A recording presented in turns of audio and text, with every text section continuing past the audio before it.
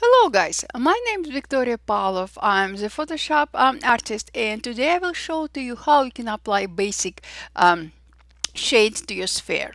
I will be using Adobe Photoshop CC, and of course I will be using my Wacom tablet.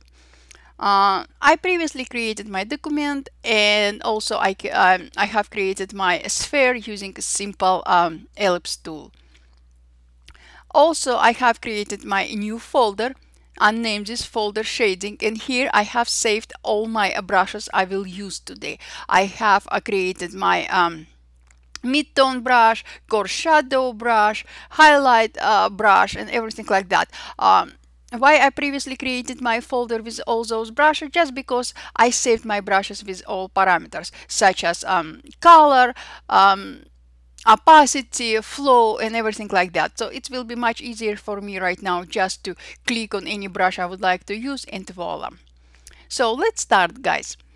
I will create a new layer. I will click on mid-tone brush.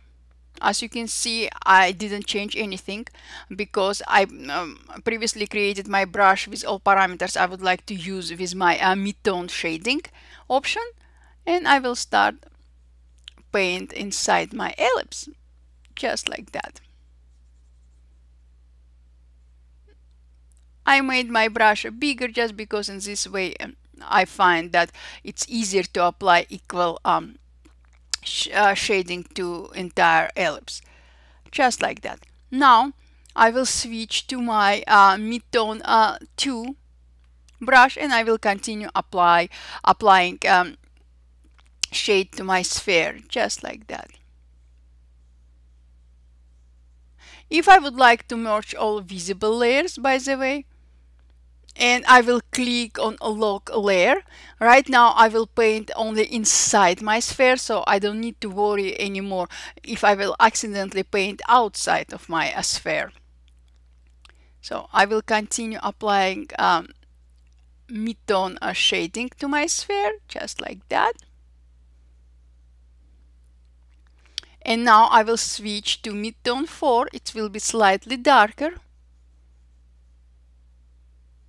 And now I will switch to core shadow 2. Using core shadow 2 brush, I will apply the darkest shade in my sphere, just like that. Perfect. And now I will switch back to my mid-tone 3 brush, and I will continue applying shading to my ellipse, just like that. Now I think time to apply a highlight to my sphere. I will switch to highlight a brush. I will make my brush slightly bigger, and I will apply a highlight, just like that. Now I will switch to my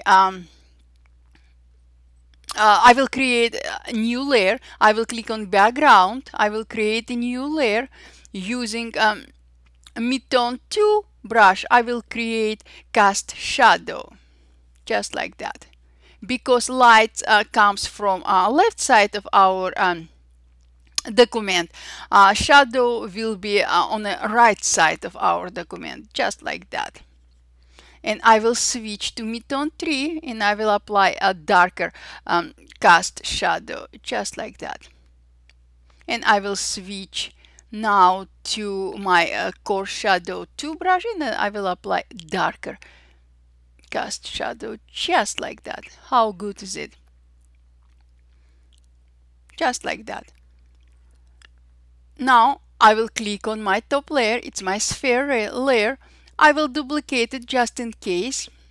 I will hide my first sphere layer, and I will switch to my mid-tone 3 brush, and I will apply just like that lighter shade.